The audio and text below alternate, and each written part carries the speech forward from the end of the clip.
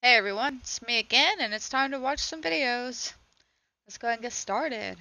Oh, and we're starting off with some behavior. So we introduced this little young buck to the buck pen, and you can see we got Jed, which is the black and white buck, and he was a Blizzard son, and Pappy, they're both black and white, I suppose, but Jed is the one with the little horns, and Pappy is the one sniffing the little guy's butt. And I think that little guy's name was Spencer. We didn't have him too long. He didn't quite fit into my program, but he was a good little boy, and he went to a good home afterwards. And you could tell he's a little freaked out, bless his heart. He's like, I don't know what's going on. One minute I'm just a little kid. The next minute I'm a young man, and I'm thrown into this pen with these older men, and they're acting inappropriately. But that's good, you know? That's natural. They would be around other males like that, and they would learn behavior like that. You can see my shadow. I'm leaning on the gate, and he's like, "Save me! Save me, please!" And I'm like, "Oh, sorry. You are a little man now." Oh, bless him. He says, "I don't want these big scary dudes sniffing me." Oh, I feel so bad for him. But he's settled in pretty good, and you can see they're not being mean to him. They just want to sniff him and dominate over him. You can see some dominant behavior. That's the same behavior they would show towards a doe. That kind of snaking behavior with the neck and head. And I forgot what a pretty head Jed had. Look at that dished muzzle. Oh, he's so pretty. And of course, Pappy was a gorgeous boy too. Made a lot of beautiful babies. And actually, I believe Jed there is Pinky's daddy. Yeah, he's Pinky and Inky's daddy. They were not sired by Blizzard. They were sired by Jed, Blizzard's son. He's such a little stud in this video. Look at him walk. Now, he did settle in, and he did relax, and he had a good time living with his buddies. We've got Captain being silly. Pretty girl. Lovely black doe. I forget who her mother was. She went to a new home. I think Pepper. I want to say Pepper was her mother. She sure looks like Pepper in the face. She was so sweet and friendly. Such a good girl. She had a real good sense of humor. Oh, just punched poor Nitro. I'll punch you too.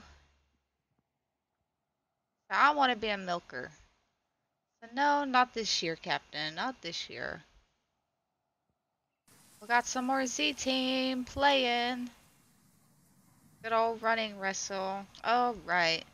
Poor little Z, she had that scrape on her face. It took forever to heal. We think she might actually have an autoimmune disorder. Because I don't know if you've seen her in some of our more recent videos, but she's got this big scrape on her nose. It just won't heal.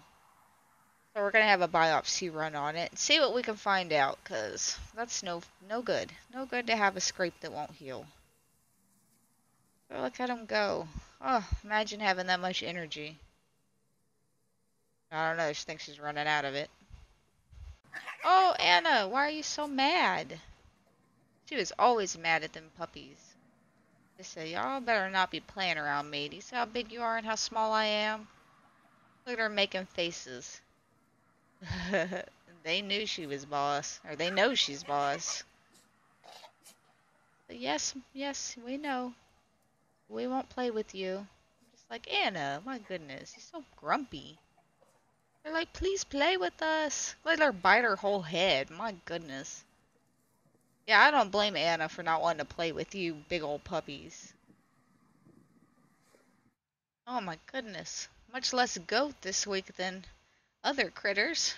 Oh, that's okay. They're part of the farm too. So I think this was the first time Apple and Pie were together.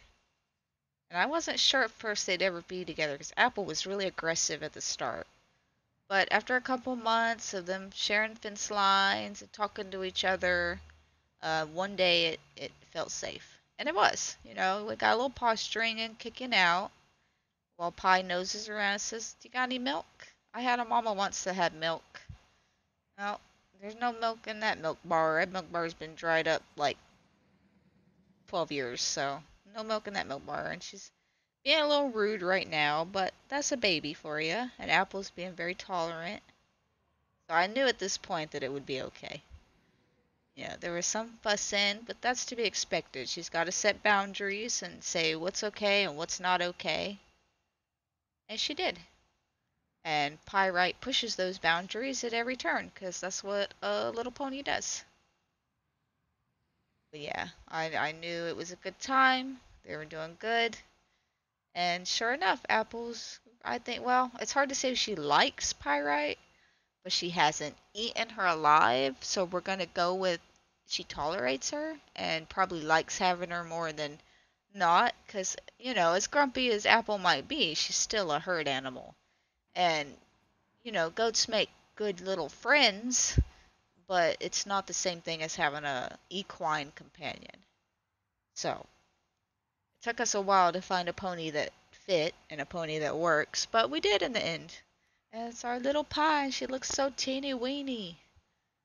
She's grown a good bit since then, but she's gonna be a little girl, obviously. And that's what I wanted. I wanted something nice and small, something easy to move around, something easy to handle, something that would be okay with the goats, and something that was, you know, just nice to have around.